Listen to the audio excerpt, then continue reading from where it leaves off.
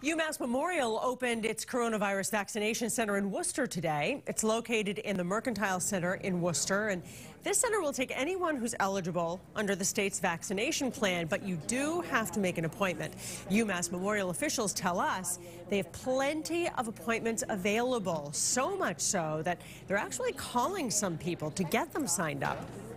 We also called patients so that for our population of 75 and older, if they're not tech savvy and can't go online to book their appointment, we're outreaching to this population as well to get them, make sure that they have an appointment. There is on-site parking available for those with limited mobility, and the center's located near a bus hub in downtown Worcester, which is very helpful, David.